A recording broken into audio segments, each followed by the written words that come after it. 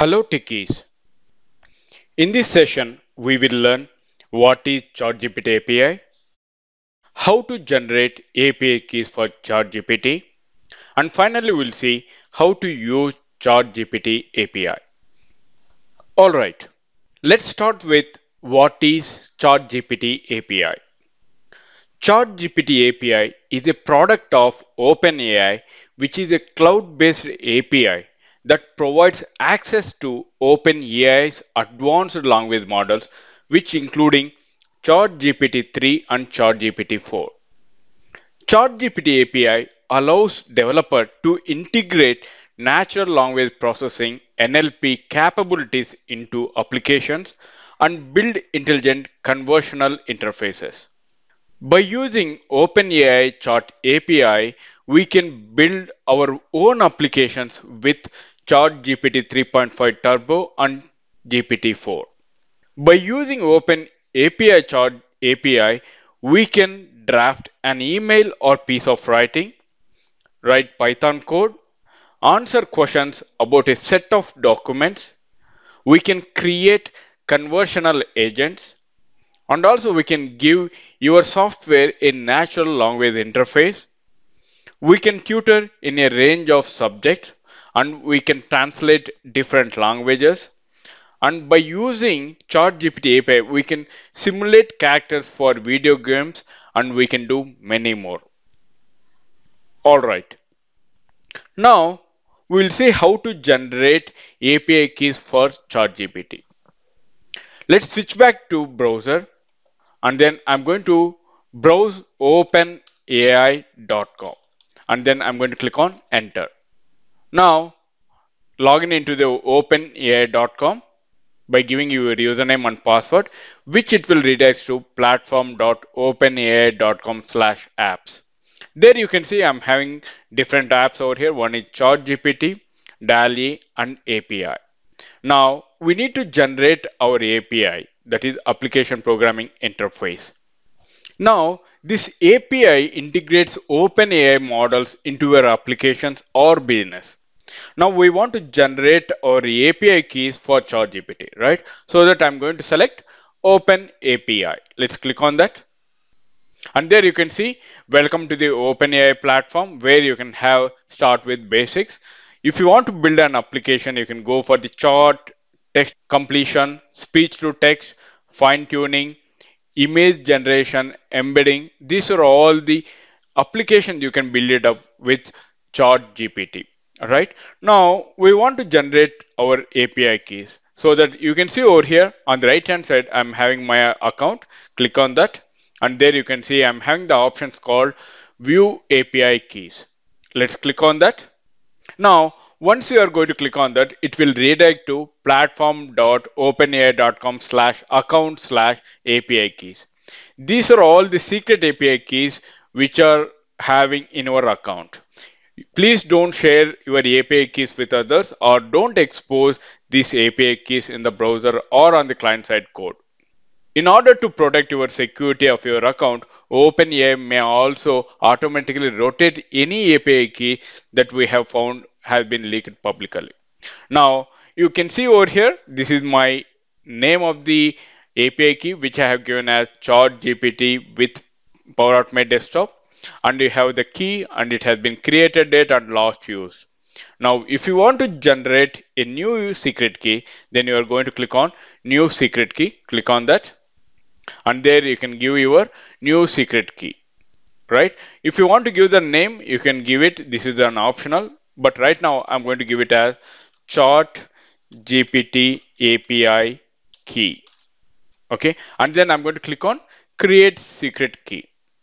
The new secret key has been generated.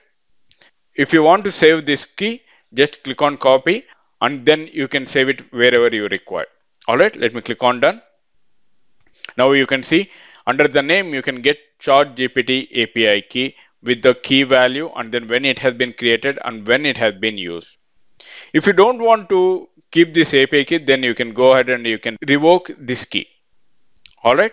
I hope you understand how to generate API keys for the ChatGPT by using platform.openapi.com/account/API keys. Now, at the final one, we will see how to use ChatGPT API. Now, to understand the API of ChatGPT, which allows developer to integrate in the multiple applications by using this API keys.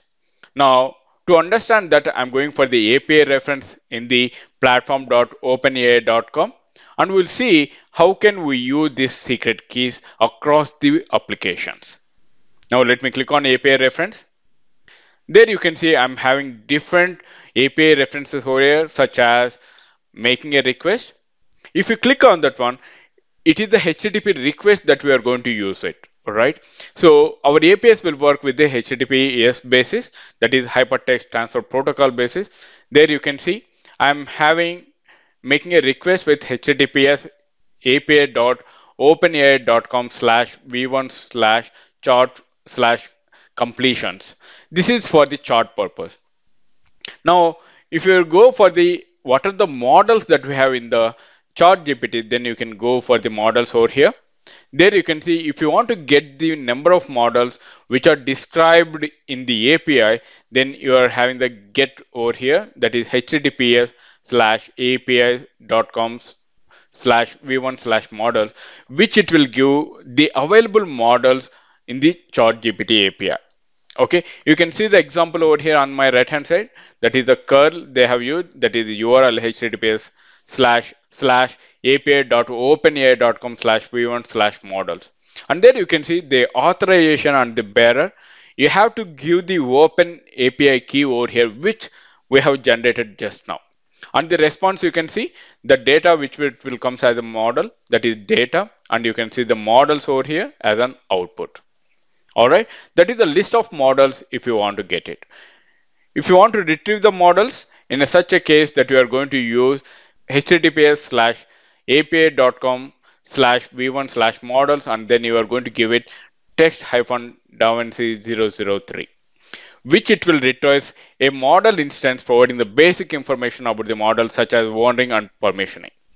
Now, in future, we are going to work with completions, chart, edits, images, and embedding, audio, files, fine-tuning, moderation, engines, parameters, each and every thing that we are going to work it. Now, if I'm going to work on the completions, there you can see the completions is a kind of prompt that model will return one or more predicted completions and can also return the probabilities of alternative tokens for each and position. Then if you are going to work with create completion, then you are going to use post, and then you can see over here https://api.openai.com/v1/completions, and the request body in the JSON format. If you have any JSON format, then you can go ahead and you can give in the JSON format. Now we can see over here the HTTPS you are going to give it, and the content type is application/JSON format, and the header for the authorization, and then the bearer, and you are going to give it API key over here, right? And then you are going to give the body over here, and then for the parameters you are going to give it the parameters in such a way that is model, and then prompt, and then you are going to give the whatever the text that you want to give it, you can give it, and then the maximum tokens and the temperature, top P, N. These are all the parameters which you are going to give it, and then in response that you are going to get the output from the chart API. All right. In such a way, if you are going for the chart, you are having v1/charts as completions as the post response, and then you are going to get the response as an output. If you see the parameters over here, that I'm having model, that is GPT 3.5-turbo, and the message you can see over here, I'm having role, content, hello. And if you observe, most of the times I'm going to give the header over here as content type as application/JSON, and the authorization. This API key will be useful at the time of authorization to connect with our chart GPT API with bearer, and then you are going to give it API key. And now if you see in all the scenarios, wherever you are going to use it, created it, then we are going to use the URL as v1/edits, and the authorization you are going to give it as open AI key That is the API key which we have generated. Alright. In the same way, you are going to use for the images, embedding, audio, files, fine tunes, moderation, and many more.